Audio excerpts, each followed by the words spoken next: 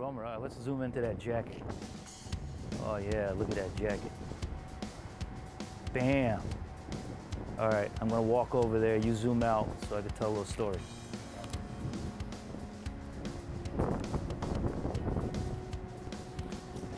All right, look at this.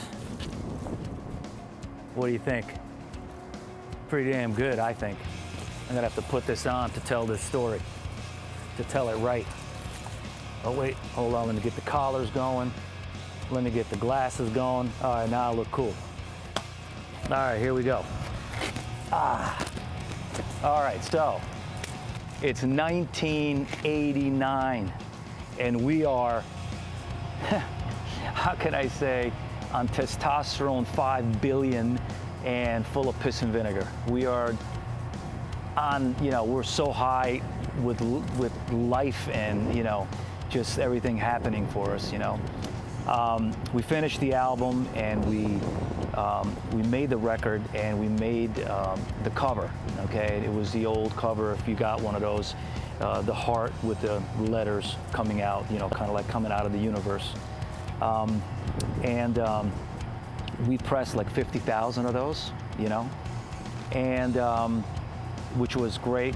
But John and I, a friend of mine, we always wanted these cool leather jackets, So we found this one company in New York City that made these jackets that we wanted. They were soft leather, they were cut really cool, and they were just like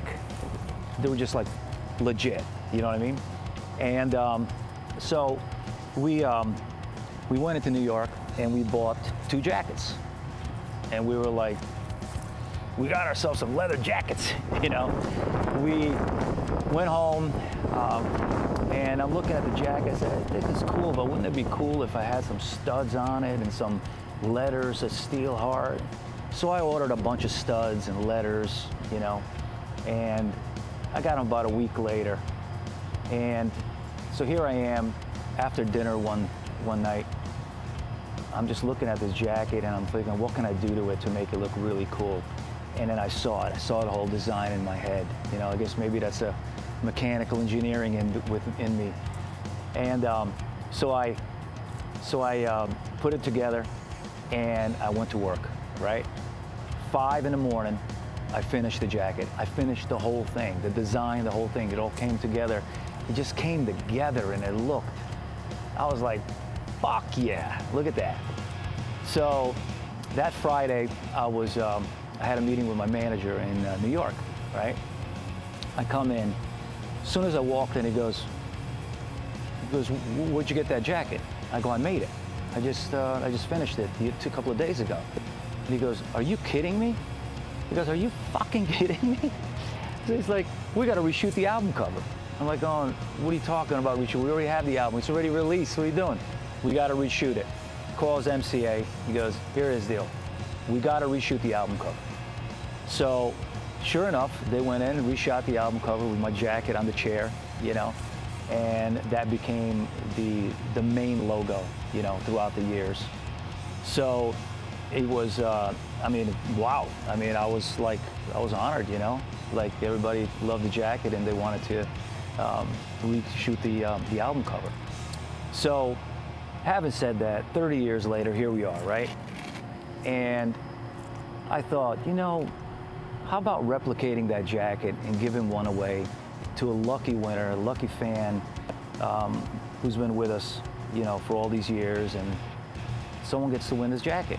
So SteelHeart on 27th, March 27th, okay, we have this live stream concert going. And with that live stream, if you have a ticket, we're gonna raffle off a winner. I'm not sure how we're gonna do it, maybe put names into a bin and pull a name out, I'm not sure, but it will be honest. It's not like I'm gonna pick somebody that, I know to get the jacket, all right? It's gonna be completely random. So get your ticket, because that's the only way you could win this jacket. It's totally legit. The leather is soft. It is amazing. Everything is handmade, including the jacket. It was all stitched, not like some big machine making it. It was legit, okay? So Get in there. Got to be in it to win it. Here's the jacket, ladies and gentlemen. Bam. All right, so love you.